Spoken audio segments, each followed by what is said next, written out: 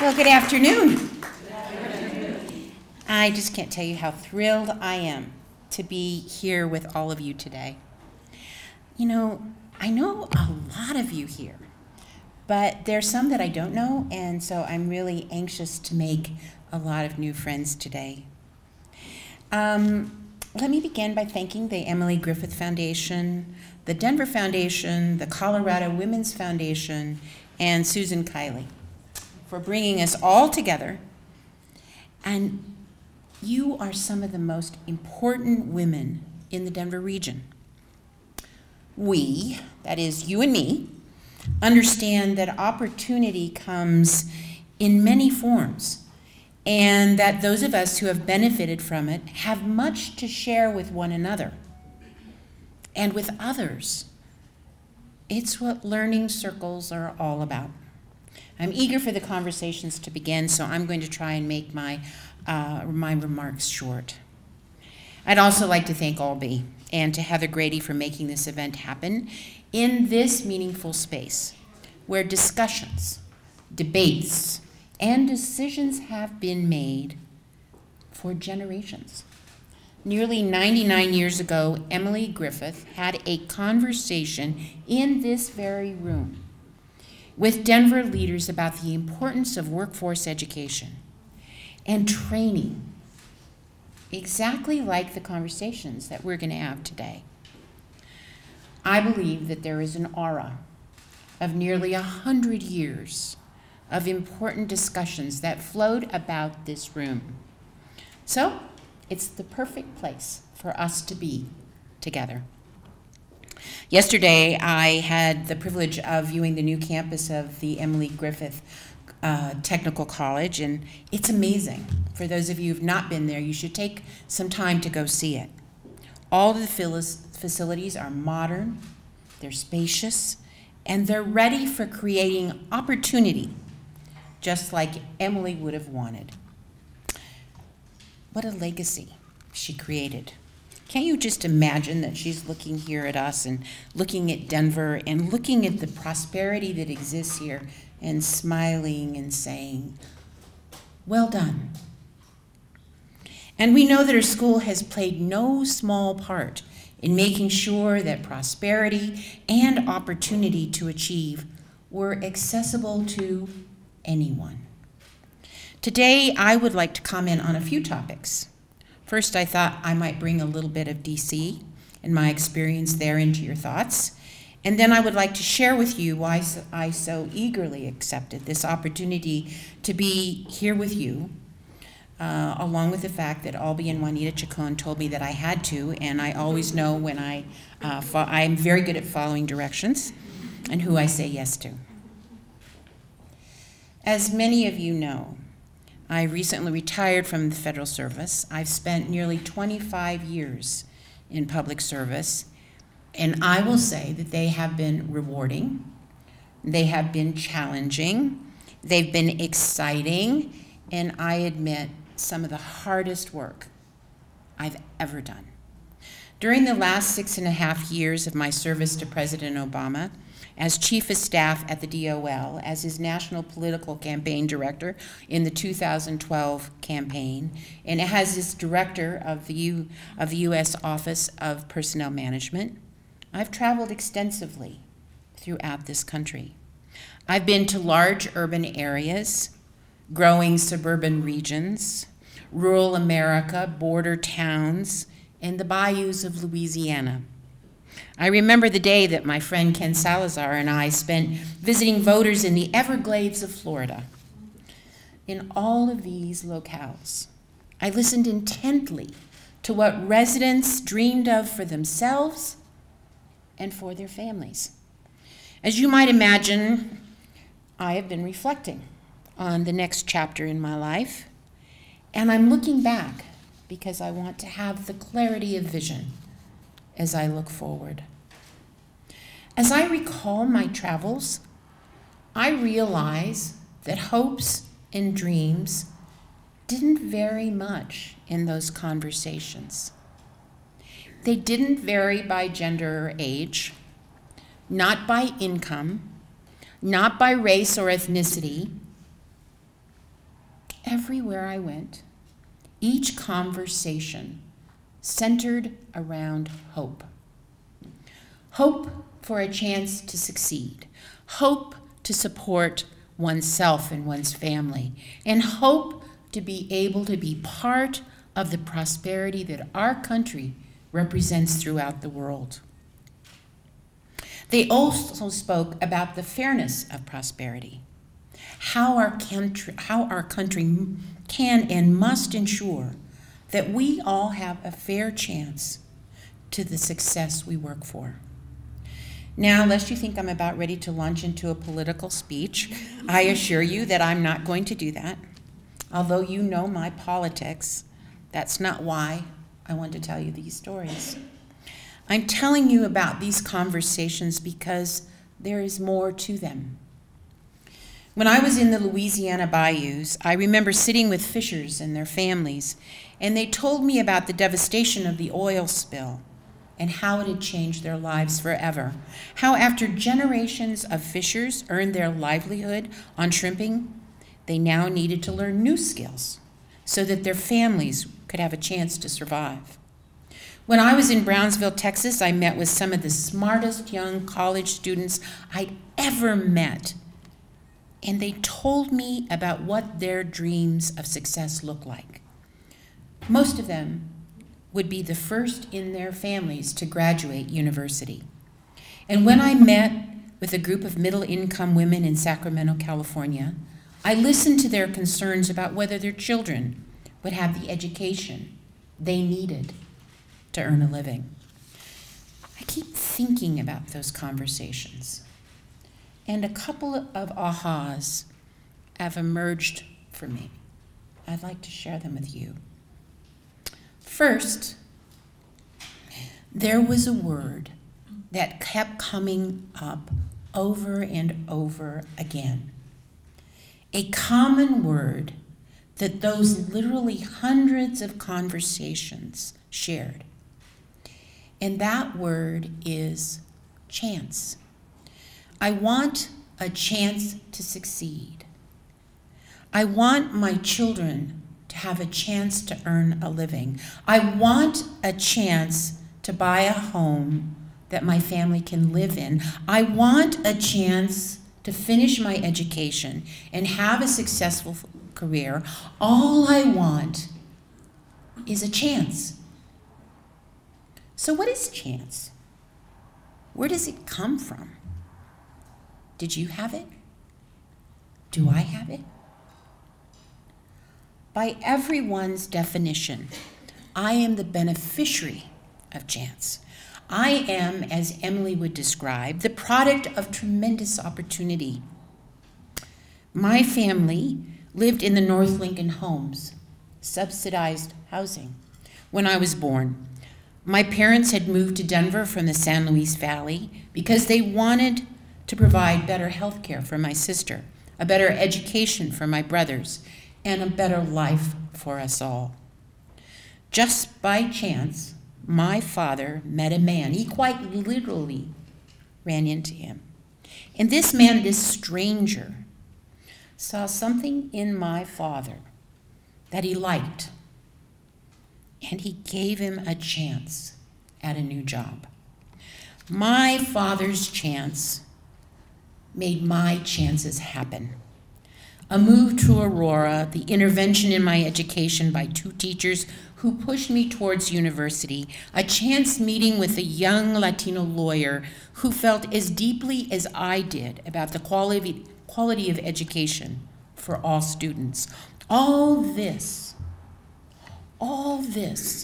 because one man cared about a Spanish-speaking father looking for a new profession so that his family could have a chance at success. Now, that brings me to the second point I'd like to make. Reflecting about what my family and others gave me, I know that I am incredibly grateful for all of the successes and for all of my challenges. As I have thought about these past few months, about all that has gone on for me in my career, I know that I may be smart, hopefully.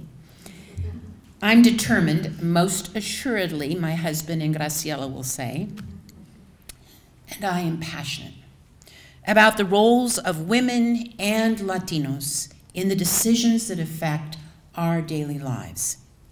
And I absolutely know that I didn't find those successes on my own. There has been much written about how women must work to succeed. Sheryl Sandberg's recent book about leaning in brought great insight into her success, and that it did not come easily nor without sacrifice. Ms. Sandberg's urging to not be afraid, to face each challenge with determination, and to build within ourselves the strength to lean in to the hardship, challenge, and barriers to success resonated with so many readers. After reading her book and others, I realized that there was yet another chapter, or perhaps even a book, to be written. How is it that we 99 are gathered here today? How did each of us reach the rung on the ladder where now others recognize our achievements and invite us to sit in the governor's mansion as women of opportunity? It goes without saying that you all must have leaned in every day to achieve what you have. But, no. And I would like to acknowledge something else I believe has happened to all of us. Just for a moment, let your mind wander away and remember who in your life helped you become who you are today. Was it a parent, a teacher, a friend, a colleague? Who, my friends, did you lean on? In the Latino culture, circles of support are critical. Family and friends, male and female, whom we go to for support in times of challenge and happiness, are strong. We lean on one another. We know these circles are critical not only for support, but for gathering strength as well. I know this to be true in women's circles as well. Our networks can be strong and determined. We know that the male model of singular achievement has kept the doors locked against us. I would venture to guess that 99% of us here have reached our rungs on the ladder of success because of what we did for ourselves. We leaned in. But also because we know that there was someone or some others who allowed us to lean on them. All of you have been invited here today because you are recognized in the Denver community as a woman of achievement. You have both leaned in and leaned on in such ways that your colleagues look to you as a woman who has taken opportunity and made the most of it. They look at you as the person who had a chance for success, and you made great things happen. I remember the old home of Emily Griffith Opportunity School. I remember it because of its presence in a growing and vibrant downtown. I remember my brothers going to learn welding so they might join the Pipe Fitters Union. I remember recommending its classes to new immigrants to not only learn a new language, but also new skills. I remember adults who were looking for different skills so that they could expand their job opportunities. It gave all those and thousands, literally millions, more just what we all want for ourselves: a chance. Emily Griffith was the epitome of who I think about when I think about leaning on. She knew that it takes each and every one of us to help in our own way, to be the one that another can look to for help. So let me conclude this insight to my reflections. They've been going on for quite a few months now. All these years of public service have taught me many things. It's about listening to people we serve so that we might make their lives better.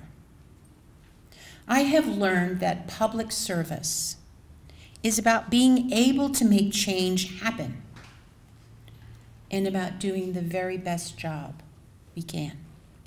I've also learned that I must be ready to continue to lean on, not only as one who will always need to look to others for wisdom and support, but also one who must be ready to be the strength that someone else seeks. When Federico Peña and his staff, including me, entered the mayor's office in 1983, we entered with little government management experience, but with amazing dreams of what Denver could be. We knew that if we gathered the right people around the table, that if we were inclusive and diverse, we could not only imagine a great city, we could build it. There is absolutely no question that together we leaned into challenges, doubt, and yes, determined adversaries. And we truly did lean on one another, as there were many who thought Freddie and his dreamers didn't have a clue on how to rebuild a faltering city. Now, 32 years later, in the governor's mansion, we are gathering all you amazing women around the table to make sure that the prosperity that Denver now holds can be shared by everyone. And just like those people I met on those many miles around the country, all we ever wanted to do was to create the chance. So today, we are asking you to allow us to lean on you. Carly Simon playing in the background. Let us harvest your thoughts on workforce development and the role Emily Griffith Technical College can play in continuing to provide students a chance for success, providing the tools to build a career, to follow a dream, to sustain a passion, is what colleges do. Emily's vision of what that could be for people from every walk of life is what we'll discuss today. Your ideas are going to be critical for helping us guide that discussion with thought leaders throughout the state. Again, I am very grateful to be able to be here with you today. As I start my new chapter in my life, I am looking forward to returning to the city I love. I relish the thought that I will be among all of you, women of opportunity who see the chance for even more of us to be the successes we all dream of. Thank you.